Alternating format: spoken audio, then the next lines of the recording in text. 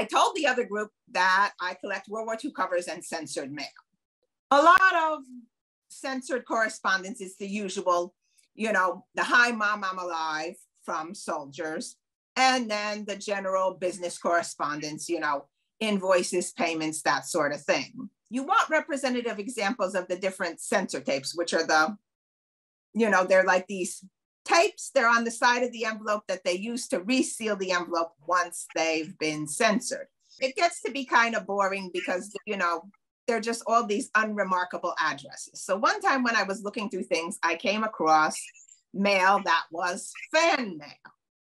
The particular fan mail that I first found, it was fan mail from Great Britain to the United States. I decided to use United States fan mail because then you could track down the origin of these letters through the APO numbers.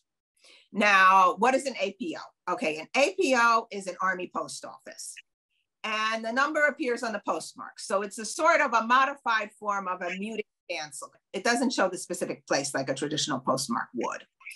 And usually the APOs would be assigned to a specific unit, and they would follow the unit wherever it would go, you know, wherever it was on deployment or traveled, because this way it would allow the person who's attached to that military unit to provide a static address to whoever wants to correspond to them. Because otherwise, if all the time they were moving around, they would have to communicate a new address to people. So that wouldn't work out. After World War II ended, then the numerical listing of APOs were published by the Army Postal Service. And then later on, a person named S.W. Roberts transcribed all this information and made it available to be searchable on the internet on their website. And I included the link.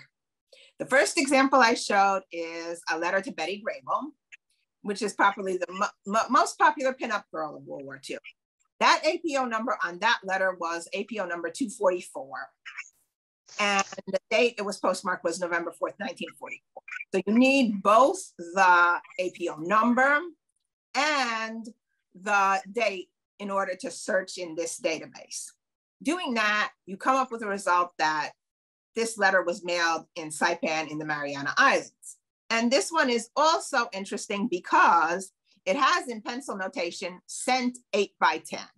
This soldier was successful in at least getting the pinup photograph sent to him. Hopefully he received it in good order and took it home and lived happily ever after. But it was wartime, you don't know. But at least he managed to get it sent to him. Then the second one I showed the group was this other one. It has an APO number of 45, and it's from July 23rd, 1944. And the APO return address number is different than the postmark number. Not entirely unusual.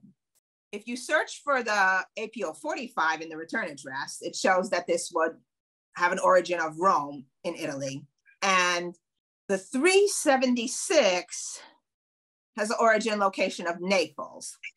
But these kind of discrepancies aren't really unusual because in situations with like APO, it's like Army units, you know, they had to advance and fight to get to different positions. Sometimes they needed to make rather hasty retreats.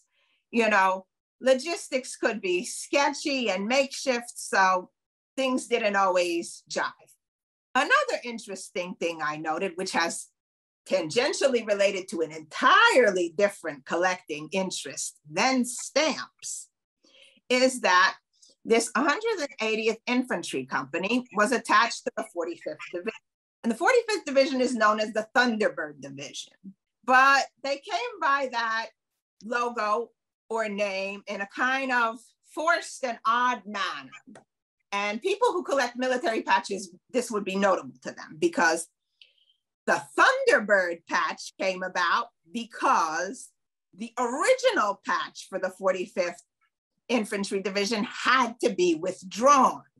Originally in the 1920s, the logo on the patch for the 45th Infantry Division, which was an Arizona, New Mexico, Southwest area unit, was a swastika. It probably should have been withdrawn in 1933 due to, well, the ultimate reason for the withdrawal was, that this symbol is confusingly similar to the symbol of a foreign nation, such as to cause confusion on the field of battle. That was the reason for withdrawal of that. But they left it.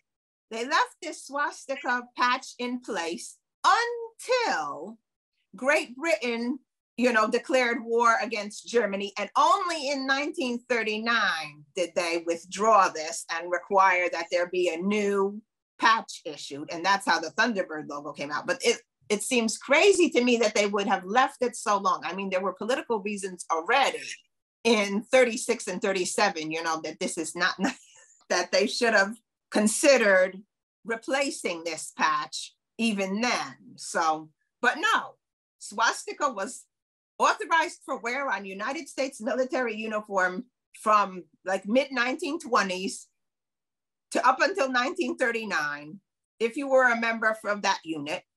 And it also presents, this quandary of, if you want to be a completionist collector of United States patches, well then, do you include these swastikas or not?